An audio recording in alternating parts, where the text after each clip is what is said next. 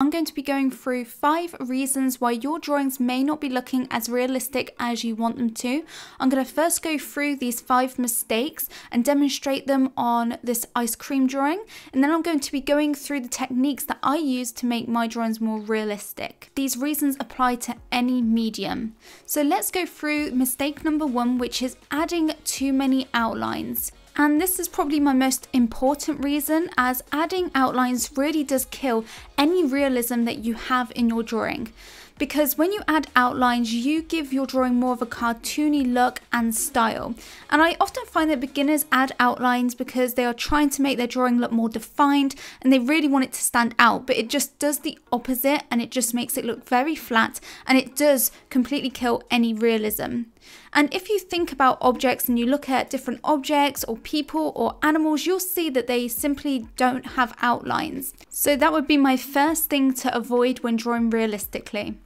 Mistake number 2 is doing flat shading. And what I mean by this is shading in an area with just one value and not really considering where the shadows and the highlights are supposed to go. And shadows and highlights are so important because that is what adds depth to your drawing and gives it that 3-dimensional look, which is really important if you're going for a realistic style. So here you can see I'm just shading each area with one value, and again it will give it that cartoony look. And so that is the second thing that we want to avoid doing when drawing realistically. The third reason why your drawings may not look realistic is because you have harsh value changes. So if when you change value or color in your drawing, it's very clear where that start and stop point between the different values is, then it probably means that your changes are too harsh. In realism, you want every value change to be really nice and subtle and a gradual change. You want to have a nice transition there. And I'll talk you through my techniques for how I get gradual changes in a minute when I redraw the ice cream using my techniques. So now let's go through mistake number 4, and that is going to be rushing your drawing. So when you're doing a realistic style, it means that the drawing is naturally going to take a lot longer, and if you simply aren't putting in enough time that is needed to create a realistic drawing, then you won't be able to add in all of the details and pay enough attention to the different shadows and highlights that you need to create a realistic style. Also, I see a lot of people rushing through parts of their drawing that they don't think are as important. For example, with this drawing, I'm rushing through the background. I paid more time and attention with the ice cream, but I'm rushing through that background. And what that ends up doing is distracting away from the focal point and what you spent a lot of time on, and it detracts from the realism in the work. You really need to spend the same amount of time on every aspect of your drawing. And so finally, the 5th reason your drawings may not be looking realistic is that you are not adding any texture to the different surfaces of what you're drawing, or you may not be including enough detail. So with this ice cream drawing, there was a lot of texture to the wafer, to the ice cream cone, but in this drawing I didn't add any of that texture. And you need to spend a bit more time focusing on the detail and the different textures in the reference in order to create a realistic drawing. So this ties into the 4th mistake of not spending enough time.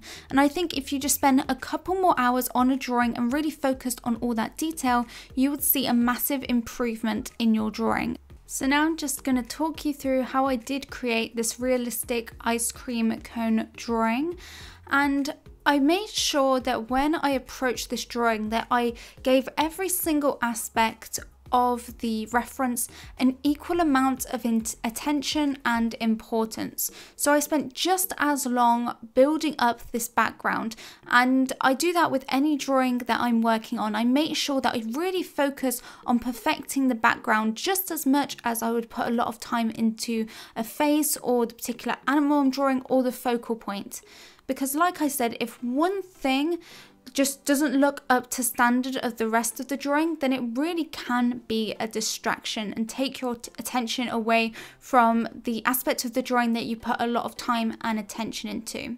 So that's the one thing that I really make sure that I do when I create a drawing. I make sure that I focus on each area with an equal amount of time. Also, I make sure that I shade nice and lightly so that I don't have harsh edges and harsh changes in values. To make sure that my changes are a bit more soft and subtle, I ease off the pressure as I want to transition away from a certain value. So you'll see that I do this a lot throughout the actual ice cream portion because I didn't want the shadows on the ice cream to be so harsh, especially because the rest of the ice cream is really light. So you'll start to see that I create lighter shading as I get towards the edges of those shadows.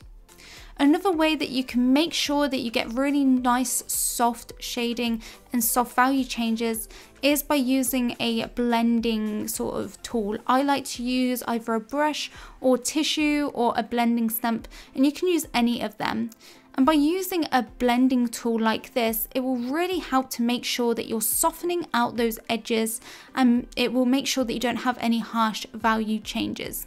So that is a great way that you can avoid making that mistake, and that will not be a reason why your drawings aren't realistic anymore. So just by blending over any harsh edges that you have in your drawings, that will immediately make it look more realistic.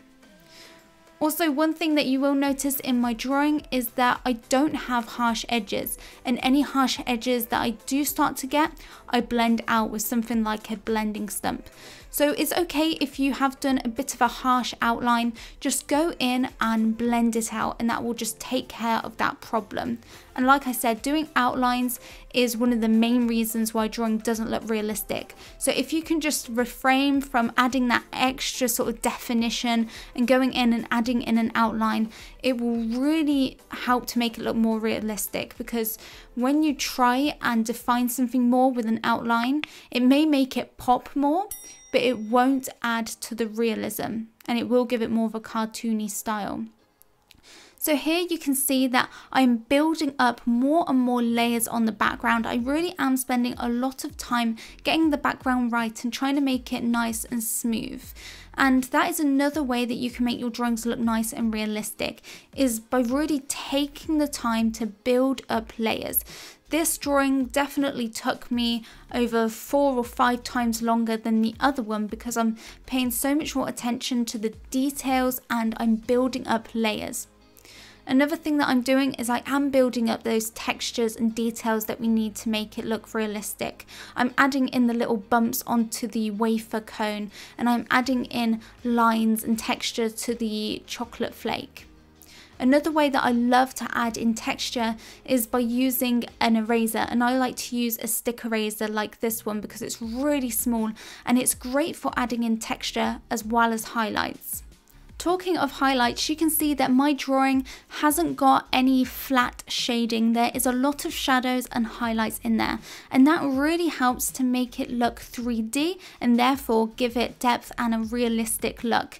So make sure that you're paying attention to where the shadows and highlights are in your reference, and you don't just go in and shade each area in with one specific value, because there is a lot of value changes within each area, and getting in your shadows and your highlights is going to give your drawing more contrast, and that is what will make your drawing pop. So adding outlines and trying to define each area is not going to make it stand out.